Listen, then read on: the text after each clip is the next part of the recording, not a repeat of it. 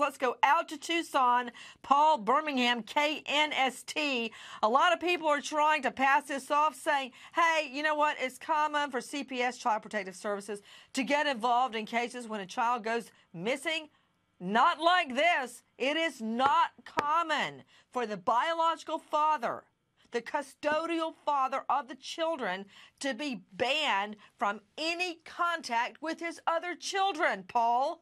That's right, Nancy. And the people who are trying to put that off on us is Tucson Police, because they are the people who say it needs to be stressed that it is common practice for CPS to become involved in investigations regarding missing children. This bomb dropped on Friday afternoon. We're still getting the fallout today. It was told to us that CPS was involved. That is all that Tucson Police would say. They refused any additional comment. Those reports, as you mentioned, ABC, then saying, in fact, that Sergio Solis is banned from seeing his children. In fact, Mother's Day yesterday, the two siblings of Isabel, her older brothers, were with the mother. So we knew at that point that there was something going on, and then, in fact, that Sergio, we could confirm, was not being allowed to see his children.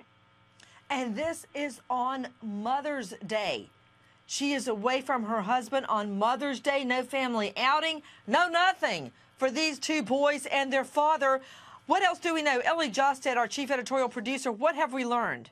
Well, Nancy, we are trying to find out exactly what information has come to light that led police to involve CPS, have the father eliminated from making any contact with those two boys. We know that the mother is still able to have contact with them. They were seen yesterday by our affiliate there in Tucson, got video of them out apparently trying to celebrate Mother's Day even without little Isabel.